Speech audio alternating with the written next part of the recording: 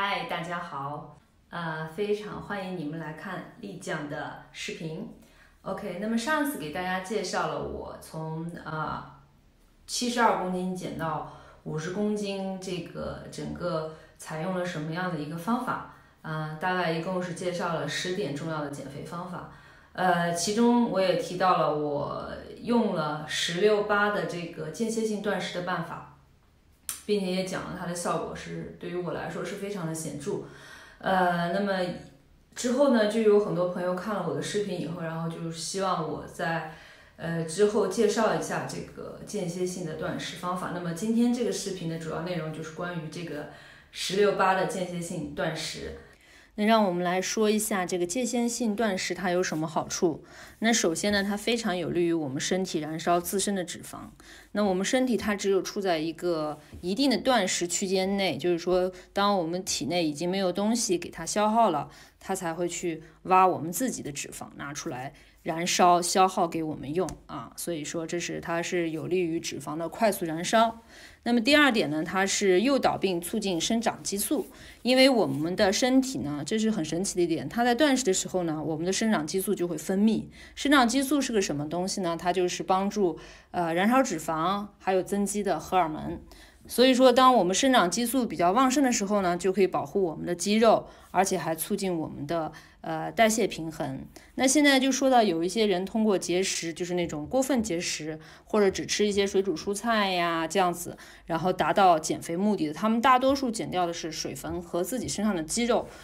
所以说其实并不健康了。而且特别容易反弹。OK， 那第三点就是它可以改善降低我们的胰岛素。那我们在吃很多东西的时候呢，我们的血糖上升，那这个时候我们身体就会自动分泌胰岛素，把我们的血糖压下来啊。那么当我们在这一段断食期间呢，我们的胰岛素水平就会比较低。那么胰岛素低了以后呢，它就会减慢我们脂肪的储存。就是说在这段时间内，我们身体就不会自己去储存脂肪了，因为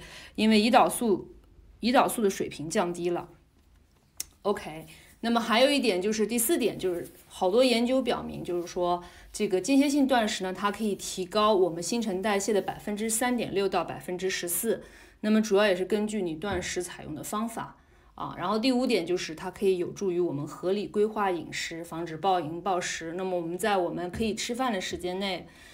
合理的规划一下我们吃什么，然后吃什么健康等等等这样子的话呢，就是说让我们的生活也变得更加有规律对我们整体的一个作息也是一个提高。那它还有其他方面的益处，比如说促进我们身体排毒自我修复延缓我们衰老，这对我们女人来说都很重要。改善睡眠，还有对一些有疾病的人来说呢，它可以降低血糖，改善糖耐力以及心血管等疾病的控制等等。所以说总体来说呢，这个间歇性的断食对我们的身体的益处还是很大的。那么下面我介绍一下到底什么是间歇性断食，以及我们应该如何正确的去执行它。间歇性断食呢，就是说它是让人在一段时间内进行正常的饮食，那么另外一段时间呢进行节食在目前流行的这个间歇性断食中有好几种，我们常见的比如说有这个5+2间歇性断食，6+1间歇性断食，以及我们这种时间性的，比如说16-8呀，或者是18-6或者是24小时的间歇性断食。那么5+2间歇性断食，它就是指那么这一周7天里边选择5天都正常饮食，然后再选择不连续的2天摄取少量的热量。那么比如说女性呢摄取500千卡，然后男性呢摄取600千卡通过这样的一个低卡路里的一个就是2天低卡路里的这个饮食计划，然后来达到瘦身的目的。那么6+1的这个间歇性断食是指那么你在一个星期6天里边都正常吃饭，然后选择1天进行断食然后在这1天里边你最好不要摄取任何有卡路里的食物，那么就喝一些水茶咖啡等等就行了其实它也是一个总体来降低人的这个卡路里摄取的办法。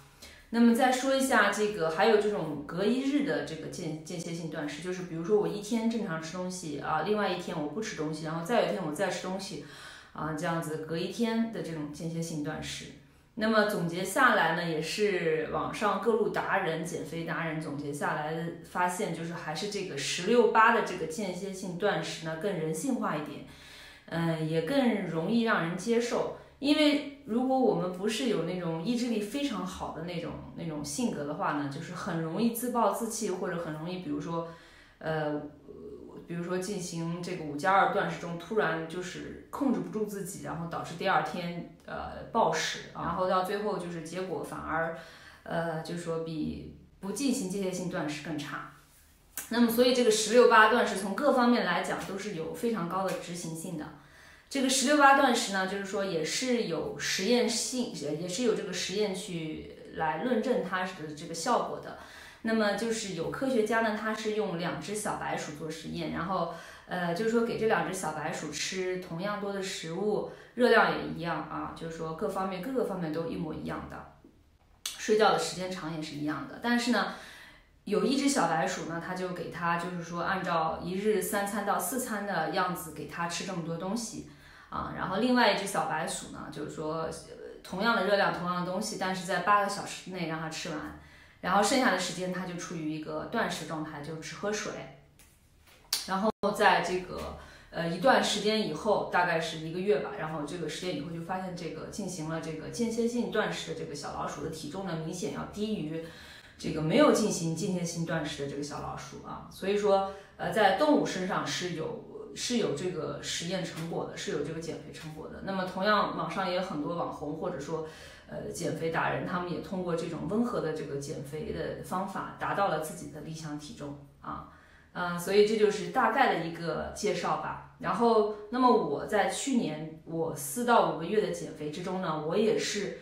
用了这个16-8的这个间歇性断食。那么也就是说，我在一天24小时之内呢，我8个小时是正常的吃东西，就是正常吃东西，然后另外16个小时呢，我就断食，然后就只喝水、茶，然后如果说想喝咖啡的呢，可以喝咖啡，但是不要加奶，也不要加糖，就是说保证这16个小时我是0卡路里摄取的。那么我们说这个我们在16-8的这个间歇性断食之中呢，我们也需要注意，就是饮食上面也是需要就是健康的饮食的，不能说我因为执行了这个16-8的这个间歇性断食，我就可以随意的吃喝了，也不是这样子。我们还是要适当的控制一下这个热量的摄取，不要暴饮暴食。那么尽量的少吃油炸食物，尽量的少吃糖。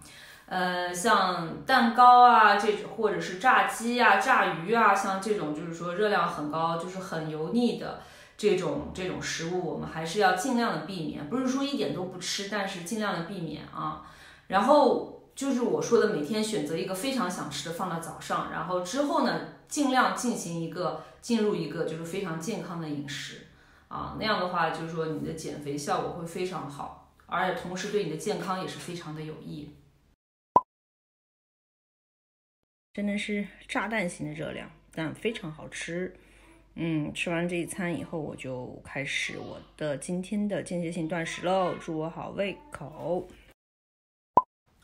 这个16-8的这个减肥方法也是有一定的科学依据的，因为我们的身体呢，就是它会先消耗你现在身体里面本身它有的一些血糖，比如说你吃完东西以后，东西被就是说分解成葡萄糖储存在我们体内，我们的身体会先把这一部分热量先消耗掉然后呢再去消耗我们自身的这个脂肪所以说我们要就是在吃完最后一餐以后，我们要先等到这个16个小时之后，我们才开始下一餐。它的目的就是为了让我们的身体去主动的消耗我们身体自身的脂肪。那么在这个过程中，我们血液中的一些不好的陈旧的脂肪或者是一些垃圾也会被分解掉。所以说，对我们整体的一个身体状况呢，也是一个提高。依据我自己的身体状态，我推荐给大家也希望大家可以勇于去尝试一下希望大家都能得到非常好的减肥结果，并且也能够有一个更好的健康状况。好，那谢谢大家。